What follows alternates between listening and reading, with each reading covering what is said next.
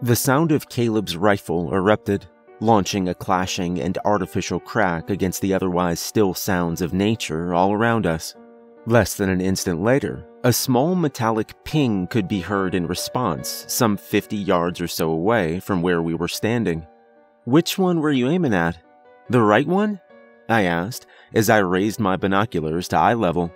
"Nah, the middle one," Caleb retorted nonchalantly. "It's further out than the other two."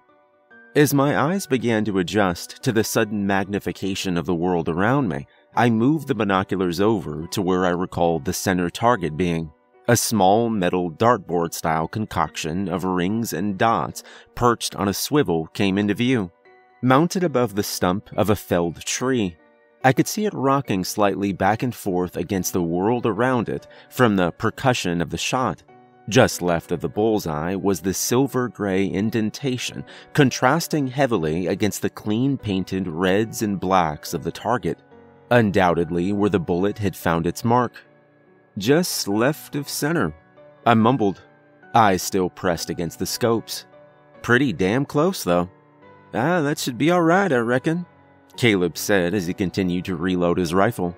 "I'm not really looking to hit it in the heart valve. Anywhere in the chest will do it." I put my binoculars down and left them hanging around my neck as I grabbed my bag and my own rifle. I slung the bag around my shoulders and checked my gun once more to make sure it was loaded and that the safety was on. "All right then," I said with a slight air of impatience. "Let's kill a coy dog." 3 days prior, our grandfather had called, telling us that something had been killing his chickens. He thought that it might have just been a raccoon at first, but after one of his dogs came limping out of the woods and onto his property, he seemed pretty confident he was dealing with a coy dog. The result of stray mongrels breeding with the region's coyotes had over the course of time resulted in a pretty sizable population of hybrid offspring. Larger and far less timid than your average coyote, coy dogs slowly began to make themselves more and more of a problem among the rural citizens surrounding this particular stretch of eastern Appalachia. My grandfather, being well into his 80s, no longer had the strength to go out and hunt wild dogs across the mountains. So he called me, and I, who had no desire to move across the mountainside in the evening by myself, had in turn called my brother, Caleb. It was this unassuming sequence of events that found us walking off into the woods of my grandfather's property against the setting sun.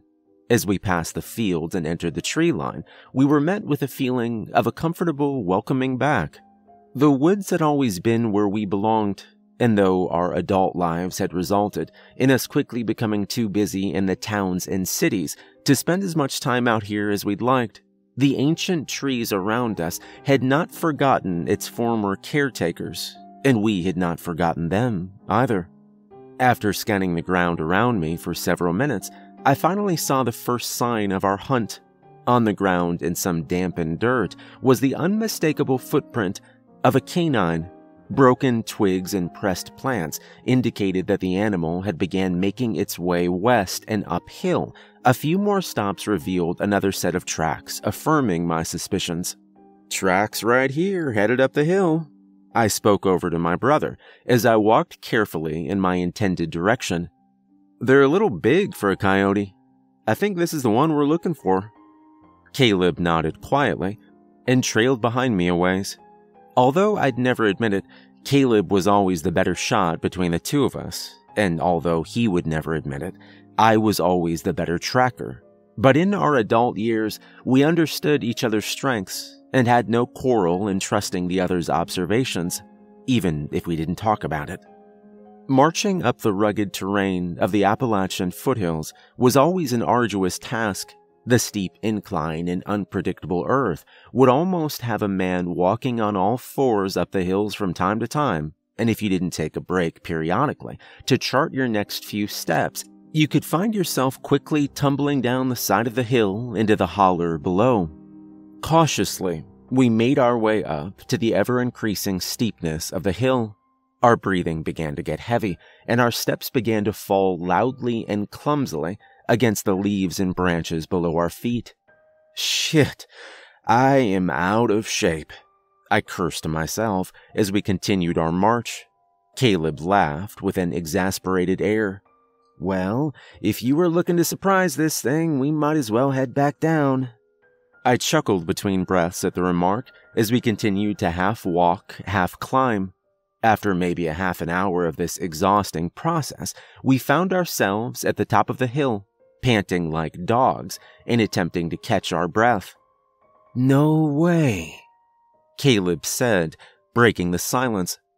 I looked up and around me to try and see if I could make out what he was looking at. It didn't take long. Ahead of us was the infamous jutting and pitch-black entrance of the Devil's Mouth, a large cave that we'd known about for years. Our grandfather had forbidden us as children to ever go in there. Not wanting to adhere to the wrath of our grandfather, we'd always abided by this rule. This stayed with us through our teen years, and even as men we found ourselves feeling nervous in the wake of the pitch-black abyss, as if our 85-year-old grandfather was going to sprint up that hill and beat us silly for even stepping close to this place. On the wet ground below the entrance were the tracks that we'd been following most of the early evening, as prominent and indistinguishable as a set of tracks could be. You think Grandpa's gonna whoop us for going in there after it? I laughed as I nudged my brother in the arm with my elbow.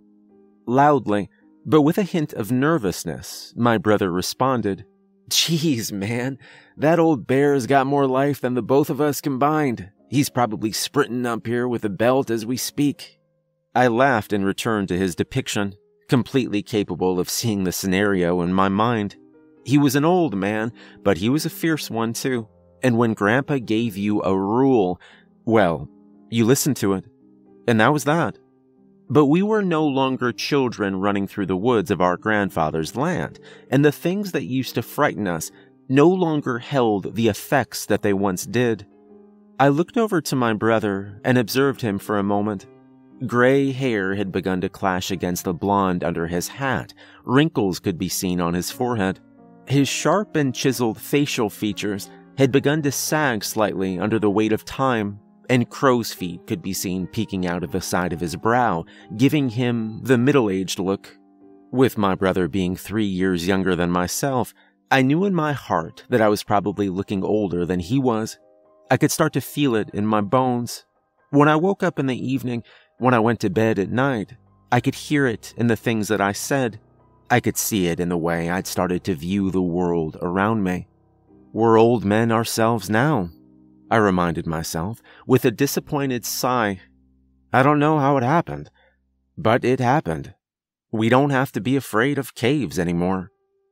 Well, I'd hate to have walked up that hill for nothing, I said as I began to walk forwards into the mouth of the cave. Damn straight, my brother agreed from just behind me as we passed the threshold into the Devil's Mouth. The light from the world outside the cave began to fade quickly, and before long we were met with nothing but pitch-black darkness. The unnatural kind that only being in places like a cave can make. It would make you go crazy if you stayed that way for too long, and would instantly heighten the other senses around you, subtly reminding you of how creepy places like this actually were. Suddenly the cave was lit up by LED lighting. I looked over and saw that Caleb had pulled his handheld spotlight from his bag and illuminated the area with a ghostly white beam of light. He held it still on me as I pulled my own flashlight from the bag. The cave itself wasn't much to look at in retrospect. We looked around at the high ceilings and the moist walls around us in a sort of whimsical interest, the last uncharted region of our wooded paradise. It was in the midst of these observations that I heard Caleb whisper sharply. Obvious concern and growing anxiousness could be heard in his voice. Look in front of you. Shit. There on the cavern floor, mere feet from us, was the body of the coy dog we'd been tracking. Or rather, what was left of it. The creature lay in 2 pieces across the floor, connected by a trail of blood and strewn intestines. The front half of its head was smashed in from the top, crushed flat. Its tongue hung out of the top of its jaw in an almost cartoonish fashion. Brain matter could be seen splattered around its vicinity like organic confetti. All around the mangled coy dog's corpse were the assortment of other smashed bones. A rib cage over here, a fractured skull over there. Pelvis bones and leg bones and antlers seemed to litter the entire cavern floor. Slowly, we began to step back. I raised my rifle over my left arm, holding the flashlight in place with my hand. I could tell from the adjustment of light beside me that my brother had done the same. Fear began to creep into my thoughts, and I became on high alert to the fully illuminated area around me. Eyes darting back and forth at the shapes on the cave, I tried to make out the silhouette of something I prayed I wouldn't see. "We're in a bear den," my brother said suddenly, making me jump at the intrusion of sound in the eerily silent cave. At first, I agreed with him. What else could have killed so many things, and in such a manner? It didn't take the county coroner to deduce that these animals had been killed by something big and heavy. There wasn't any other animal it could have been. Not in this area of the world. We've seen more than our fair share of black bears running around the forest as kids and figured they'd have to be living somewhere. But never in 1,000 years would we have imagined ourselves standing in the middle of one of their dens. It was in the midst of these panic-stricken thoughts that I remembered a detail. A small one, but one I couldn't shake. Breaking the silence of the death-filled cave once more, I addressed my brother. "There weren't any bear tracks, though," I said to him as we peered into the darkness with rifles raised. "Why wouldn't we have seen bear tracks outside the cave? I don't see any gnawed bones either. They're just smashed." "What do I look like, a scientist?" he whispered back almost in a shout. "Maybe he's hibernating or something. I don't know." I shook my head at the speculation. It was only late July. Bears wouldn't be hibernating until much later in the year. "It's too early for all that," I responded. It was then that I noticed something I hadn't before. Sitting on a rock just behind the ruined coy dog's body was a skull I'd never seen before. 2 rows of teeth jutted out between the jaws, some pointed like an animal's, others flat. 2 sockets where eyes might have been stared emptily at us from across the cave. The skull was undeniably a human's, but there was no way that could have been possible. The skull in question was huge, bigger than both of our heads put together. Again, the county coroner wouldn't need to be called up here. Any fool with half a brain could tell you this skull was way too big to be a man's. "What the hell is that?" I almost shouted as I pointed my light towards the object I was looking at. In the darkness, I hadn't seen it, but now in the light, it was horrifyingly obvious. Just below the skull was a hole in the cave's floor, at least 12 feet around, and seemingly bottomless. "What the hell?" Caleb said in an astonished and slightly fearful tone, as his light remained transfixed on the enormous skull. "Have you ever seen anything like that before?" Astounded by what I was seeing myself, I shook my head.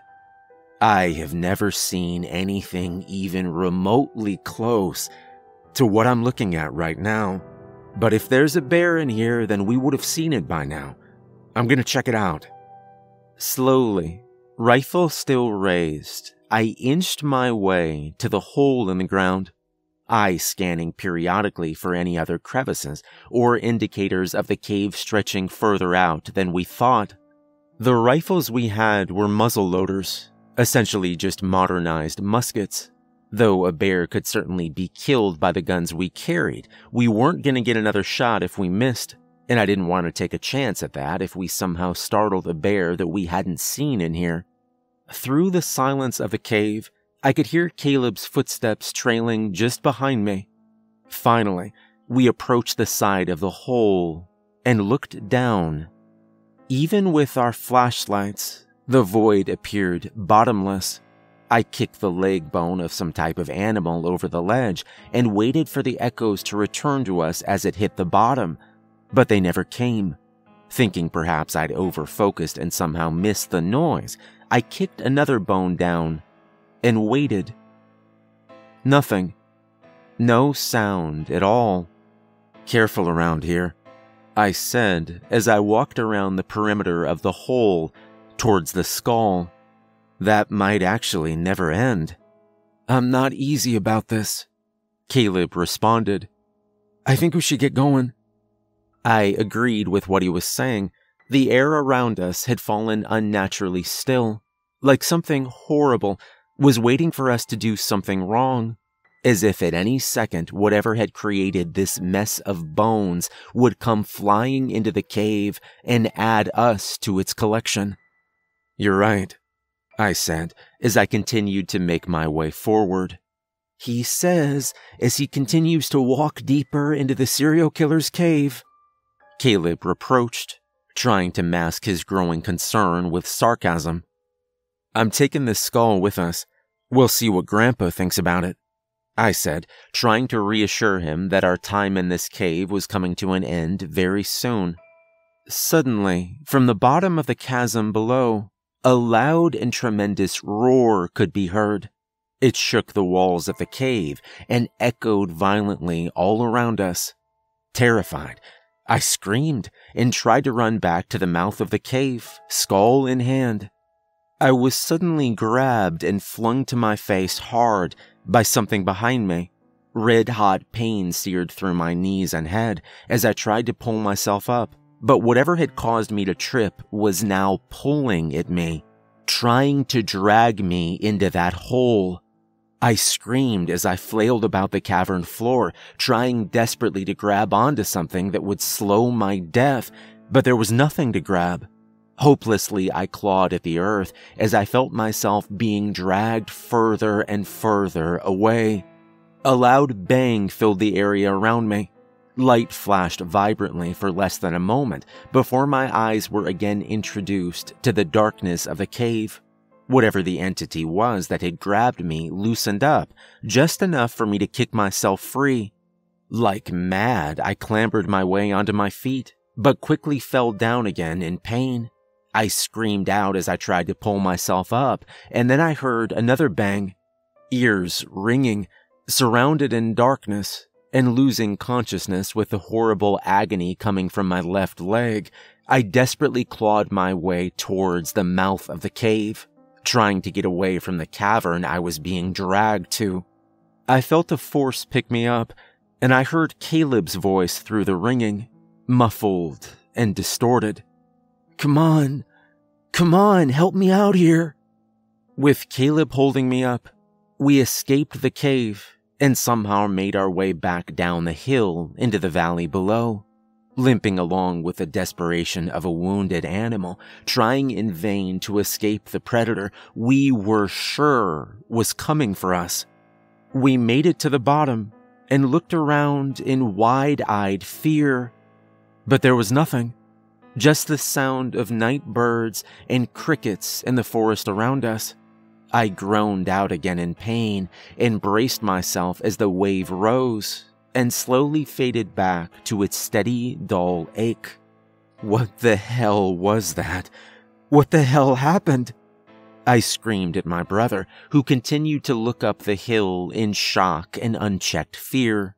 He turned around and pulled me up again as we limped through the forest towards my grandfather's house. He spoke. It was a hand," he said in disbelief through the pants and heavy breathing. "It came out of the hole and tried to pull you in. I shot it twice." I couldn't believe what I was hearing. He had to have been mistaken. You mean like a paw?" I gasped through the pain in my leg.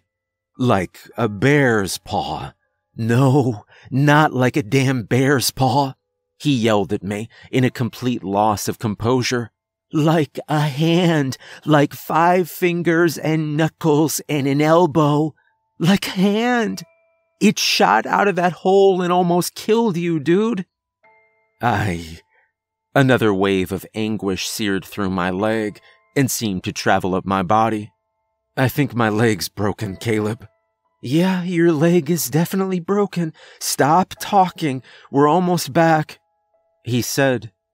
Before I could respond, the world faded to darkness. I woke up several hours later in the hospital, my grandfather sitting at the corner of my bed with the same look of stern disapproval he always wore.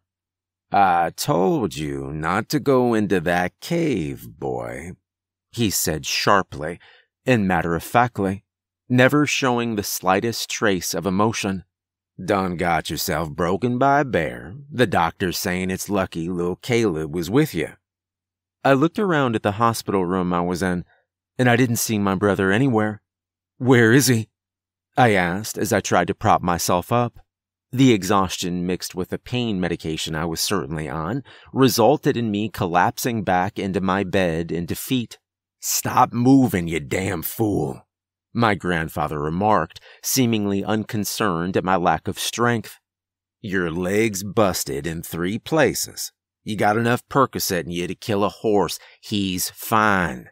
He's outside talking to cops. I laid in the bed, staring at the ceiling, trying to make sense of the thoughts that were coming back to me. Finding the cave, being grabbed, running through the woods. The doctors must have thought it was a bear. It had to have been a bear, I rationalized to myself. Caleb just freaked out. It was dark. He couldn't see it well. And just then, my grandfather spoke up again. I always just thought kids had no business running around in deep, dark caves, he said with an air of elderly reminiscence. Never in 100 years could have told you there was a bear in that hole. Cherokee, who used to live here, talked about giants living deep in there. Big old man-eaters with 2 rows of teeth. Shocked at what my grandfather was telling me, I looked over to where he was sitting in a wide-eyed expression. Well, you're alive. I'm dying of boredom. I'm going home and I'm going to bed. The old man pulled himself up and stammered over to me. He reached into his pocket and pulled something out. When he gets back, give these here to your brother. He put his hand on my chest and patted my shoulder with his other hand before making his way out of the hospital room. I looked down and stared in horror and disbelief at what my grandfather had placed in my hands. Tied in old string was a necklace made out of teeth, way too large to be a man's, some sharp like an animal's, and some flat.